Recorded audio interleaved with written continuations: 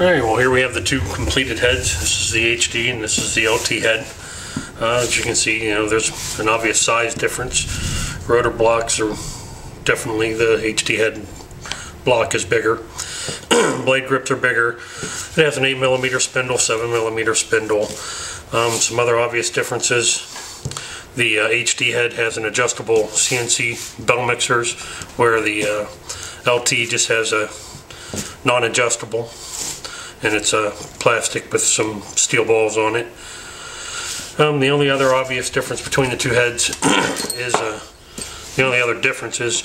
the HD has a 4mm Jesus bolt, the LT has a 3mm Jesus bolt, and that's why the main shafts are different, the 4mm and the 3mm. So, when you're ordering parts, you got to make sure you get the right main shaft, otherwise you're going to have the wrong size holes.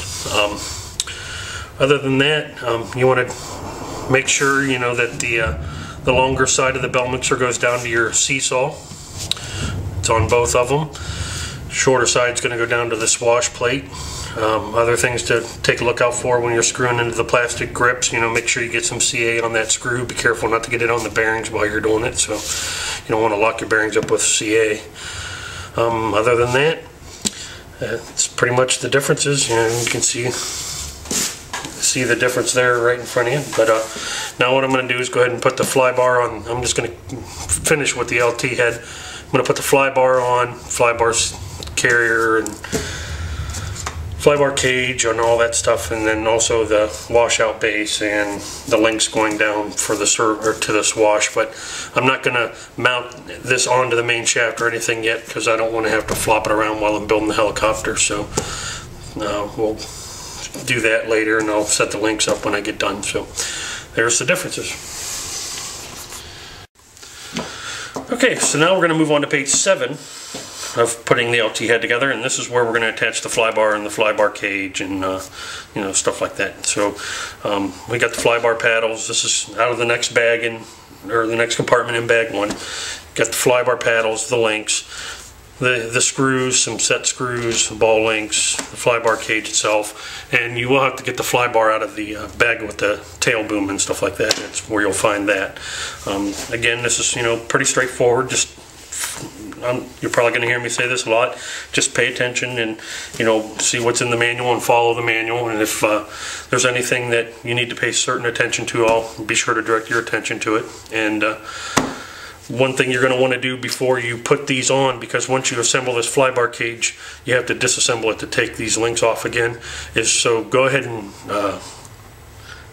get these sized up to the correct length, or at least make sure you've got them the same length, so that when you go to adjust the head later, you're not trying to guess and make sure that they aren't, trying to get them the same length and stuff like that. So, all right, I'm going to go ahead and put this stuff together, and we'll mount it up to the head block, and we'll take a look at it when we're done.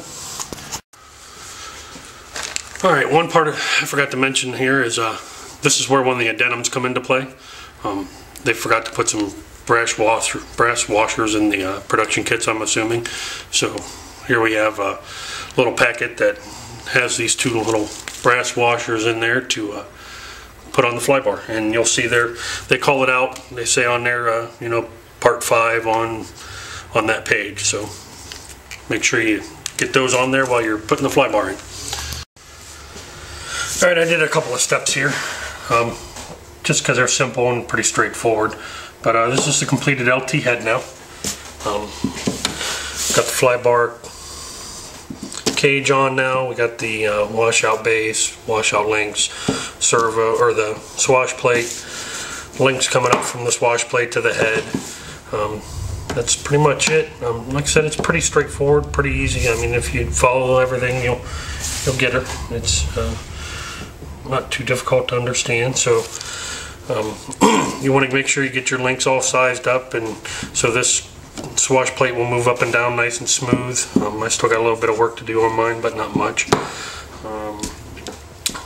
Key things that you want to do when you're setting up the head: you want to start with all of the paired links, washout links, the swash to blade mixer arm links, the links from the mixer arms down to the seesaw.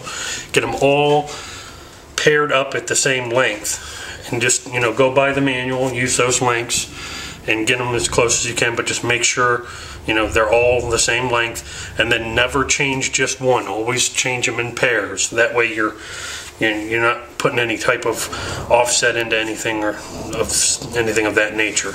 Now when you do the mixer arms at 0 pitch, you want this mixer arm to be level, straight across, and you can use the guide here, you know, the molding and the blade grip to see that.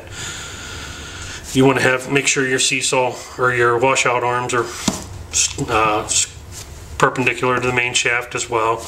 You know, and obviously get your swash plate level and whatnot. So, you know, just take your time setting up the head. After you get your servos installed and everything, you know, get everything. The helicopter's only going to fly as good as you get it set up on the bench. So this is one step you should really take your time with and get it right. Get everything nice and smooth and free moving and all nice even throws and whatnot. So, alright, so now we get to move on to the build of the frame build. So we'll go ahead and do that. I'm going to set the head aside. I'm not going to put it on. Like I said, I will need the main shaft to install the gear to do stuff like that. So we'll be back and start building on the frame. One thing I forgot to mention, the Century helicopter heads all have adjustable phasing. It's one single, you'll see this ring right here, I just loosened it up so you could see. I like that because then it allows you to adjust for different paddles and blade combinations, because sometimes those just have interactions in them and throws the phasing off a little bit. But a good place to start is where the set screw is. You'll see the recess cut here in the head.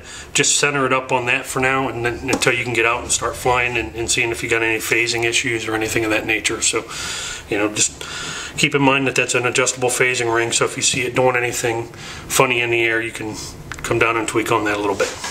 Alright, we'll go to the frame now.